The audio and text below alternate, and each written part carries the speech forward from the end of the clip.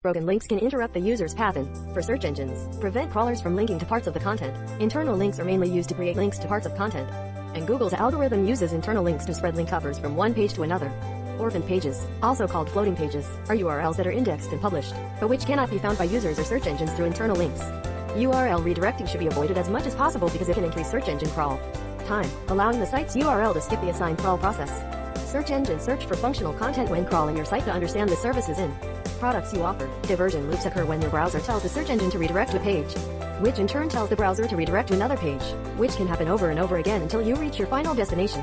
These problems can generate conflicting signals for search engine crawlers and ultimately confuse a crawler when it comes to indexing their content. We recommend that you read this document to make sure you write high-quality content for your site that meets Google's search guidelines. Redirect links should be avoided at all costs as they increase creep time and can send mixed signals to search engines. Google has already pointed out that site speed is a crucial ranking factor and is part of the search engine's ranking algorithm. Search engines not only search for functional content, but search robots also want to see their competence, quality and reliability.